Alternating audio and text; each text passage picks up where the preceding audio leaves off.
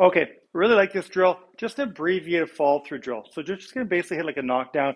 We're gonna make a full backswing, come into impact. I really feel like we're getting some good extension and abbreviating that follow through. So we'd expect the ball to fly a little bit lower. We'd expect our angle of attack to be a little steeper, creating a little bit of a draw. So I'm gonna make my normal setup, hit my shot with an abbreviated follow through, right? It's going to fly a little bit lower, uh, and just a good way to train our hands to lead through impact.